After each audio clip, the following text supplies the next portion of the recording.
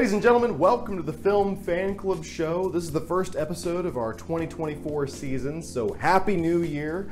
Yes, for you Marvel fans, we've finally caught up to the 5-year time jump in Avengers Endgame, and we're now living through the real-life version of Phase 4. So if this year sucks, now you know why. A lot of stories broke while we were off. Barbenheimer happened just a week after Mission Impossible Dead Reckoning Part 1 came out. I think that's a big reason why Dead Reckoning 1 flopped at the box office. Yeah, that movie did so bad, they delayed the sequel by a year, and they dropped Dead Reckoning Part 2 from that movie's title.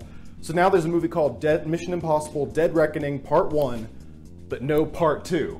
I mean, at this point, they should just call the movie Mission Impossible, oh, screw it.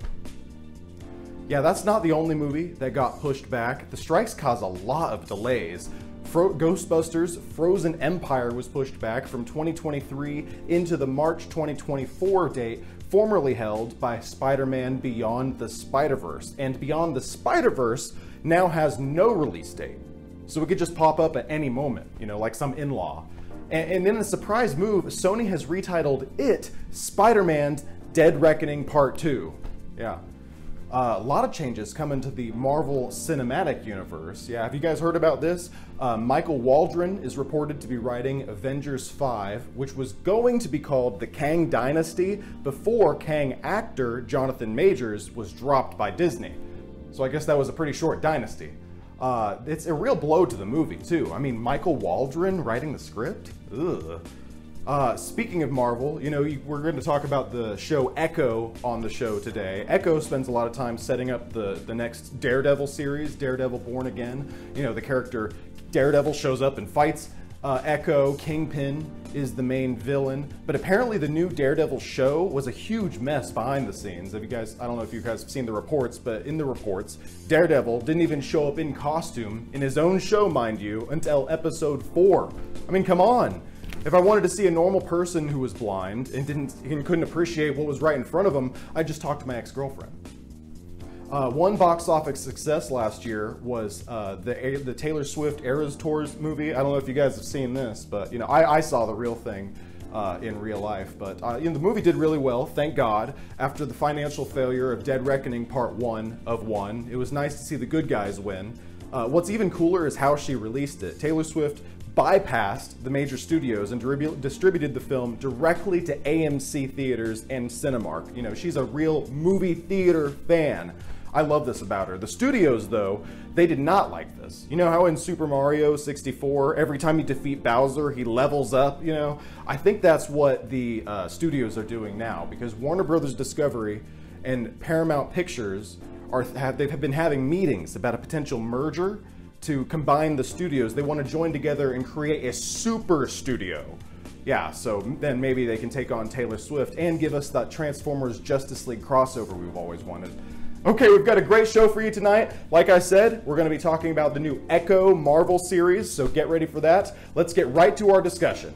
All right, let's welcome tonight's guest. He is the pop culture writer for the Tulsa World, based here in northeastern Oklahoma. Jimmie Tramel is with us. Hey, Jimmy.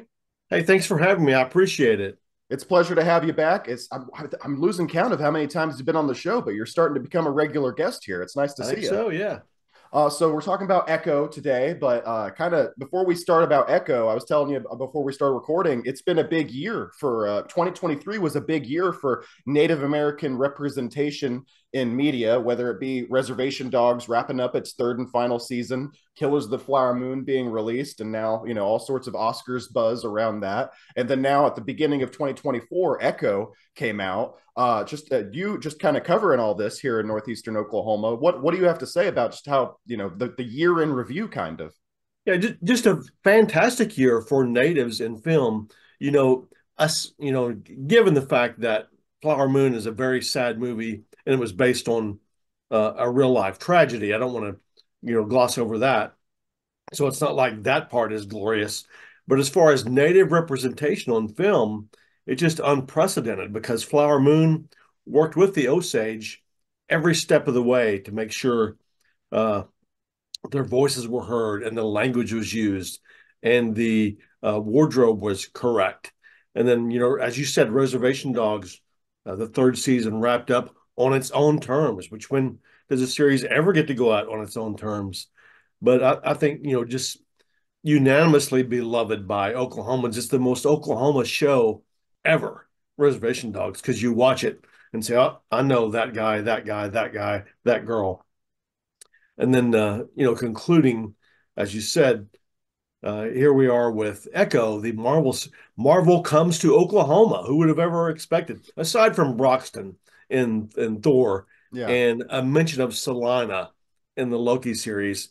But this is a show set in Oklahoma, and until I think maybe October, November, I don't think anybody had any idea that it was associated with the Choctaws in Oklahoma. Yeah, I thought that was a really nice surprise. I'm still a little mixed on it because Reservation Dogs and Killers of the Flower Moon, of course, shot here, and I believe Echo shot in Georgia or something like that. Is that am I right? Do you know about that?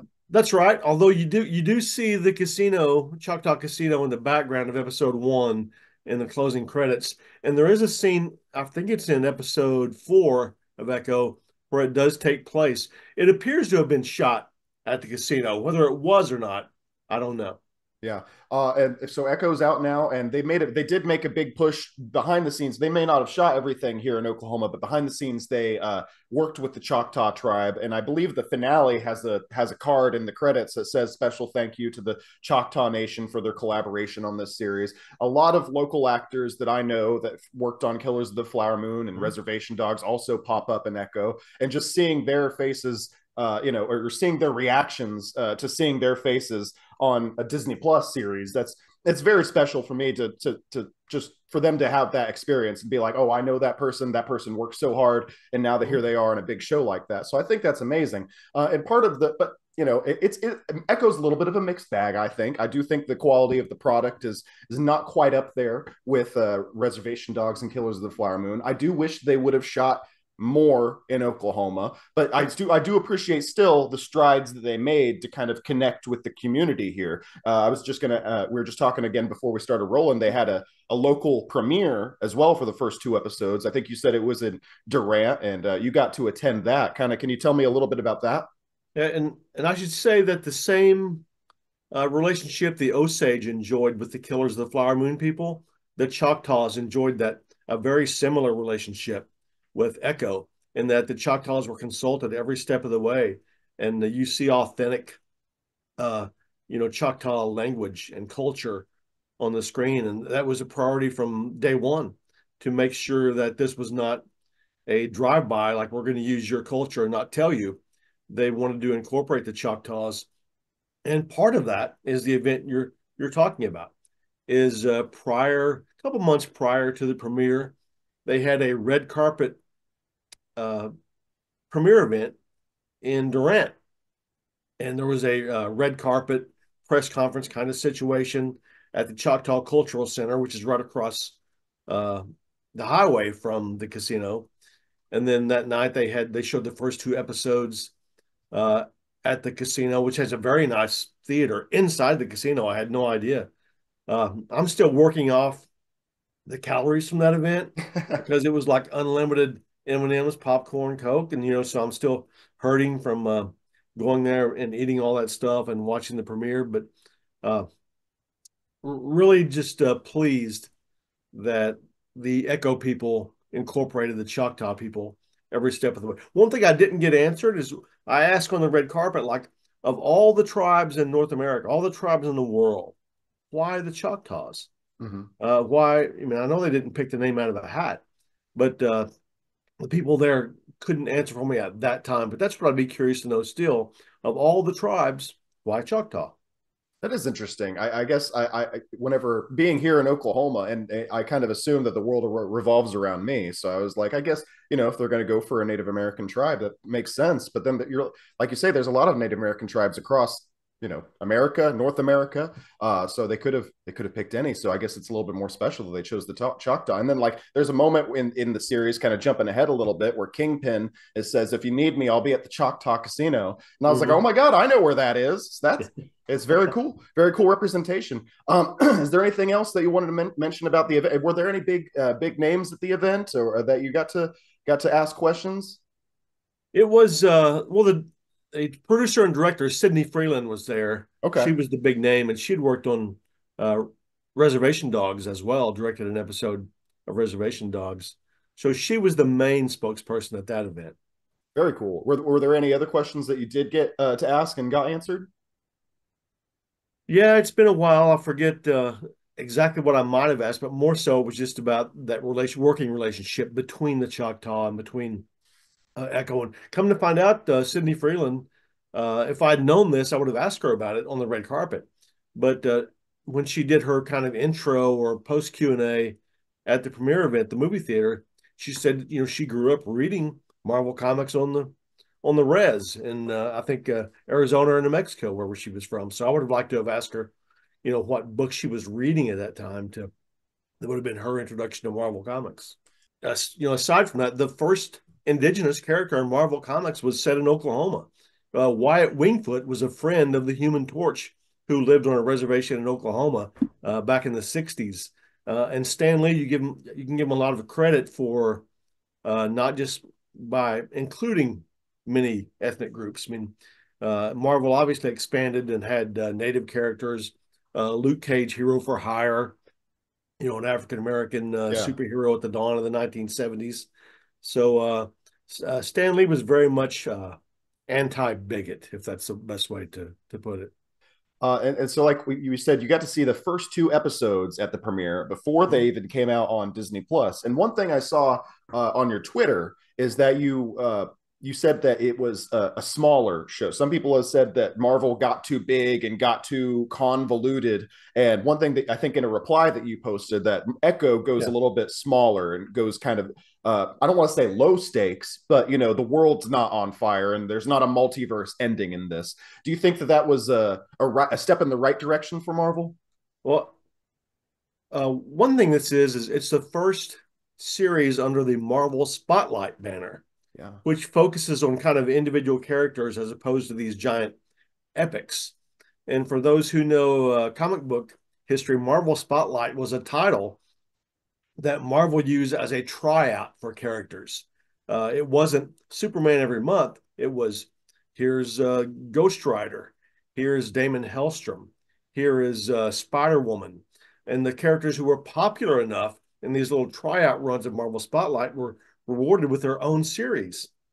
Uh, so that's kind of what Echo is taking from is uh, we're just going to see not what sticks, but here's a tryout to see you can tell your own story and not be part of this sprawling epic. I did think I needed Marvel. I needed a Marvel series that was grounded because at this point, everything's a multiverse. Even the Flash DC movie was a multiverse story.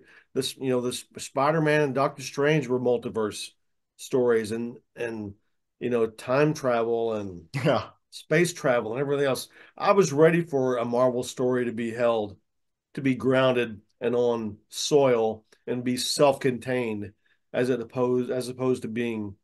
I think people are kind of tired of the multiverse, time travel, everything else. To me, the problem with the multiverse and 9 million characters of this, or 9 million versions of the same character, Yeah. you've got this really great, unique character, and now I'm going to make him not unique by creating 800 other versions of him in the multiverse. A little bit of that goes a long way, and I'm ready for it to be here's a character, tell a personal story. How familiar are you, or how well do you remember the Daredevil series and the Hawkeye series? Because I remember the Daredevil Netflix series pretty well, but I didn't remember the Hawkeye series very much. So I didn't realize this is a Marvel Spotlight a series. So I thought that Marvel Spotlight meant you didn't really have to know a lot going into this show. But I found myself a little confused because I didn't remember where we left off with Kingpin in the Hawkeye series. I didn't even remember that. I guess Maya shot him in the face at the end of the Hawkeye series. Did any of that? She was definitely a bad girl in the Hawkeye series, but yeah, we don't want to ruin things for people, but Kingpin is essentially her father figure, and then she finds out Kingpin has killed her actual father or had him killed, and of course, tries to get a little revenge there, and essentially sort of kills him. He doesn't entirely die, but he close to it. Yeah. So when we see, so like, I guess I just have questions. Like, Okay. did she find out that he killed her father in Echo, or is that a flashback to Hawkeye? You know what? I can't recall, but that may just have been a reveal in Echo. Okay, but she did kill him, or try to kill him, shoot him in the face Yeah, that's in right. Hawkeye. Yeah. That was in Hawkeye, but then That. the Oh, reveal oh might my have been in gosh, we're Echo. going back too far. I don't remember that. Now that's what I'm saying, and Yeah. the whole appeal of the show, or not, maybe not the whole appeal of the show, but a big part of it was this is a not connected storyline. This is just, you can watch Echo just for Echo, and I was like, well, how come I need to watch Hawkeye to remember it? So I find the pacing was a little weird. Kingpin's back. I appreciated Wilson Fisk. I love that they're bringing back the cast of the Daredevil series, because I think the Daredevil series is one of the best Marvel products they put out. What did you think of Echo's fight with Daredevil in episode 1? To me, that was a really great episode. I mean, a lot of action with Echo and Daredevil, and you have Kingpin show up. I mean, to me, I don't know how anybody could not like that, because if you watch these for action, that was a lot of it. I enjoyed I there were some people that were kind of talking negatively about the Daredevil fight, so I was kind of bracing myself for like, oh no, they're going to massacre my boy kind of thing. But actually, I appreciated it a lot, so I didn't mind it. I think they've redone Daredevil's suit again. He had the black suit originally in his show, then he had the red suit in his show, and then in She-Hulk they gave him this like yellow, like ketchup and mustard suit, and now he's back to more of like a sleek dark maroon design, and I appreciated that. And now they're at the time we're recording this, they're shooting the next Daredevil show, Mm-hmm. Daredevil Born Again. So if anything, Echo just got me really excited for that.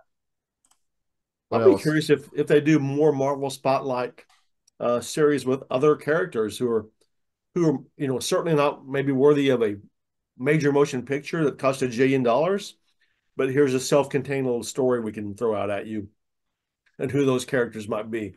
Do you think that, so usually they release these Disney Plus series 1 week at a time, and usually they have like 8 episodes or so. They released Echo all at once, and it Yeah. was only 5 episodes. Yeah. And talking a little bit about the confusing, I was a little bit confused by the pacing, because it feels like the pacing just felt a little disjointed. It almost feels like there could have been more, like maybe they shot thinking they were doing 8 episodes and they edited it down to 5 episodes. That coupled with the dropping it all at once, do you think that was a strategic choice on Marvel? Do you think it would have been better suited to release weekly, or do you think dropping it all at once was the right move? That's interesting. I don't know. I mean, I think it was watched. It got a lot of viewers initially, but yeah, that's a great question. I don't know the answer. Do you gain more viewers if you let it build over 5 weeks instead of dropping them all at once? My fear is that they weren't quite confident in the product, so they were like, let's just release it all at once, cut it down to 5 episodes, we'll get it out of the way, and then we'll move on. I don't know, but these are all things that we wonder with Marvel, because of course there's been a lot of tumultuous, I guess, news stories that have come out about Marvel Studios behind the scenes, because they're of course in a kind of a state of transition, I guess, between the Avengers Endgame kind of saga and the new saga, and they're still kind of figuring out what to do. I don't know. These are all questions I have. You got Fantastic Four on the way.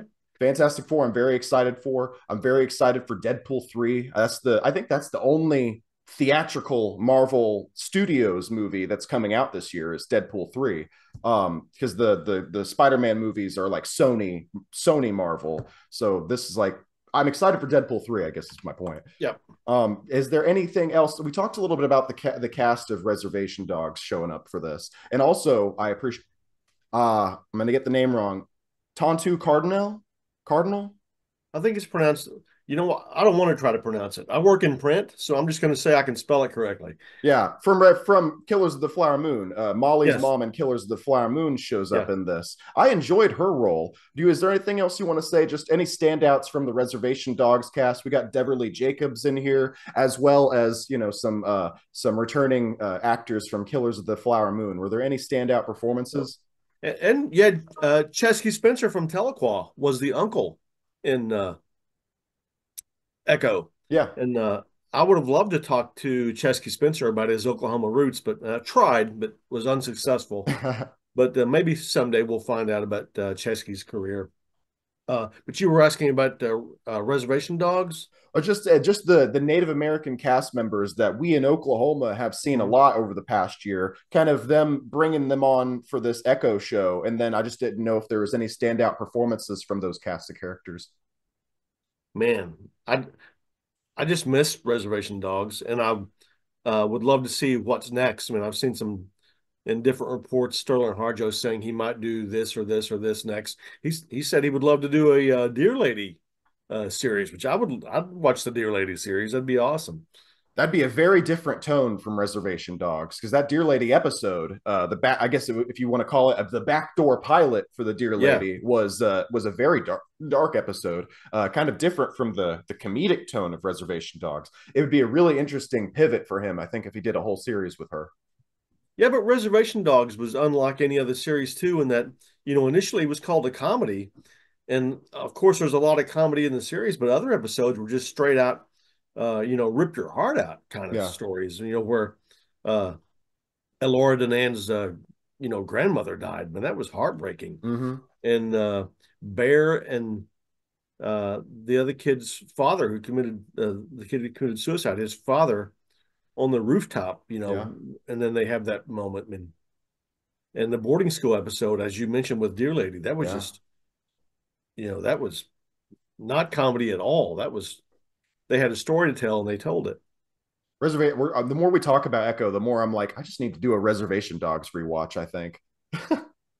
Let's see. There's a couple other things. I guess two big things about this series was that Echo is a deaf character who has a handicap. She is missing part of her leg, and she is deaf. That plays a big role in the series because there's a lot of American Sign Language, but she cannot read lips. Is that I was like, you're however many years old and you can't read lips at this point. Even Kingpin need an interpreter. How do you think they navigated that aspect of the storyline? I was thinking as I watched the last two episodes, how much can you imagine the amount of training the actors had to go through to learn sign language for this? Because they were giving sign language and speaking to her at the same time. And Mm-hmm. I can't imagine how many hours you put in to get that correct and do it on screen. Yeah, it just in terms of the pacing again, it made I feel like it's also a very hard thing to act. I don't want to say, I mean, again, I don't want to sound ableist or anything because I will never understand the experience of being a deaf woman. But the in terms of a performance, there's some very pivotal scenes whenever they're having a heart to heart kind of conversation, and you can really emote with your voice whenever you're not having to pause as much as they were whenever because they're doing ASL while they're talking. So I guess, and again, this is me coming from my limited perspective. It just did seem like the performances were a little bit stunted, like they couldn't quite get into it as much because they had to deliver their dialogue in such a way. I don't know. It was just a weird thing. And then also, I am a I am a millennial. I look at my phone sometimes, and sometimes I look away. I get distracted. I check my email, and man, if you're not looking at the screen the entire time, you can miss very important lines of dialogue because it's not spoken. Mm. Yeah. Very Yeah. difficult for me. Yeah. It had to be a challenge for sure because, I mean, how many series have, people who are hearing impaired as, But as for a lead? but for those people who are hearing impaired or for in the audience, again, I can only imagine the level of joy they must have to be like, this is something that was made for me. So again, I'm coming from a very limited perspective where I'm just kind of like, well, Sam didn't appreciate this or the so it's hard for me to put myself in the place of a deaf person who is watching the show and feels seen, that's something very special. I try not to take away from it, but again, these are questions that I ask. Another big thing is the fact that it's a TVMA series. This is Marvel's first kind of, I don't know well, because R is for theatrical. Yeah. TVMA is what they called it. Viewer discretion is advised. Do you think that they utilized that well? Do you think it was necessary, first of all, and do you think it lived up to its promise of being a more gory Marvel show? I don't even think it was intentional. I just think they were telling a story, and in fact, I asked one of the producers about this, and I think they just told a story, and that label got attached. They weren't shooting for that or trying to take advantage of that. That's just the label they got. And looking back, what might have gotten them that label? I mean, Kingpin beat the crap out of a hot dog or ice cream vendor. Yeah. And aside from that, it wasn't that bloody. Yeah, that's my major. I don't. Again, now that makes sense if this just happens to be the rating that they got, but it did feel a little bit like in the marketing for the Echo show, they're like, "This ain't your daddy's Marvel series," and I'm like, and I watch it, and it felt tonally very similar to like a Hawkeye or any other Disney Plus series. So there are certain times where I'm like, "Do we really need that? Viewer discretion is advised." But again, if it's just the rating they got, that makes sense. But I almost felt like they were like marketing it as like, oh, you better get ready for this adult series. And I was like, I don't know. It's not great. We're not watching Game of Thrones here. And then I guess the last couple things that I wanted to talk about was the finale and the revelations that had the way that she takes on Kingpin at the powwow, and then the kind of her with her powers kind of coming together. You mentioned that the last two episodes were a little bit lesser. You like the first few episodes more than the last two episodes. How do you feel about how the Maya and Kingpin situation was wrapped up, and then just how the series was wrapped up as a whole? Yeah, we don't want to spoil it altogether, but I think as viewers, we were expecting a physical conclusion. And while it was some of that, it was more so a mental conclusion. Am I nailing that okay? I think so. You could be. I don't quite understand what happened. She again. I don't know how to dance around it here, but she channeled her ancestors, something like that, and then she defeated Kingpin through the power of her ancestors, something like that. Again, I don't want to spoil it, but basically, instead of beating the crap out of him, which I think would have happened in the comics, she got into his head somehow. Oh, and she did. I remember now. And then she did the thing where she made him like mentally regress back to his most vulnerable point. And Yes. that's it. Okay. Uh-huh. Okay. I maybe would have liked a little bit more of a physical threat. Yeah. There's something in all of us. We'd like to see the bad guy get his due. So if the Kingpin got the crap kicked out of him, that wouldn't have been so bad. But the Kingpin's a great villain. He was such a great villain that started out as a Spider-Man villain in the comics, and Daredevil just completely stole him and said, "No, you'll be my villain instead." I want to see Vincent D'Onofrio as the villain in a Tom Holland Spider-Man movie so badly. I love that because growing up watching the '90s Spider-Man animated series, yeah, Kingpin was the guy. He was like the overarching antagonist. So I think it is weird how Deadpool kind of stole him. That being said, though, we did get some key setups for Daredevil Born Again, the very end of this series. It sounds like this isn't the last that we'll see of Kingpin, at least. So are you excited for what's to come? Yeah, like I said, Kingpin's a great character. I mean, he's not so much superpowered as just a mob boss who always is basically untouchable, it seems like. And you'll get some Elektra in the Deadpool movie, I guess. So I don't know. Jennifer Garner who has a farm in Locust Grove, gets a do-over as Elektra. She has a farm in Locust Grove? Yeah, she has Once Upon a Farm, it's a natural baby food company. They grow all the actual fruit or vegetables there at the farm or at other farms. And her mother is a 1957 graduate of Locust Grove High School, and so it's the old family farm, and now Jennifer Garner's using it for Once Upon a Farms. Oh, that's great. So Jennifer Garner may have actually spent more time in Oklahoma than the Echo team did. That's possible. Yeah. That's a little joke about how they didn't film here. I just wish they would have filmed here. Maybe that's why I'm so salty. Why didn't they film in Oklahoma? Come on. If Reservation Dogs can do it, if Killers of the Flower Moon can do it, shoot in Oklahoma. I would have loved it. Jimmie Tramel, thank you so much. What if you wanted to give like a kind of one last sentence review of your whole experience with Echo? Final thoughts from you. What say you about the series Echo?